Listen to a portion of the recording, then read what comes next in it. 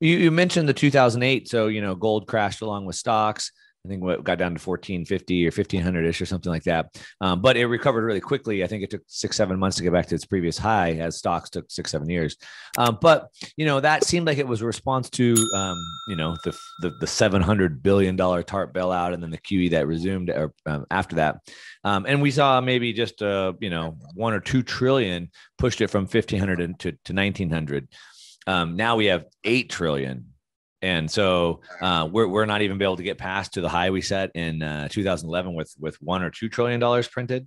I mean, if gold was ever going to work, it should work now, right? Yeah, I want to correct one thing. The balance sheet's really only grown. You lose track of numbers, but we're up to 8 trillion.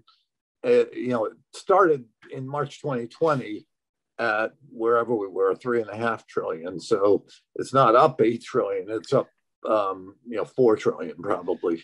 That's a blend of fiscal and monetary. Oh, okay, yeah, but I mean, I think that money is going to have influence. I mean, it's certainly what's driving the inflation with a lag, and I do think we have more than transitory inflation here. So that's my story in terms of the bust, is that I think inflation does become a real problem later this year.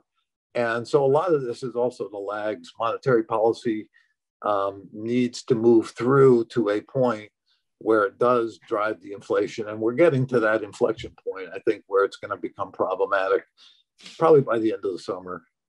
Yeah. So inflation is not transitory. Inflation is here. I think so. Yeah. There's some of it is. I mean, for sure, the Fed's not just pushing out a narrative to give them room to print. I think there really is some that is supply chain oriented and can go away once things get cleared up. We really had a situation where for many years the industrial side of the economy worldwide was not the driving element. It was the consumer. And here in the last year and a half, with all the money that's been printed, not just by the Fed, but by central banks around the world and everything going on, in Europe and China and the US and Canada, Australia, et cetera, it's all come together to push out this huge demand for materials. And yet the materials companies had kind of ratcheted down their capacity because they never thought they were going to see that kind of demand again. So We've had this big ramp up in demand, and the companies are just not able to produce to meet that demand.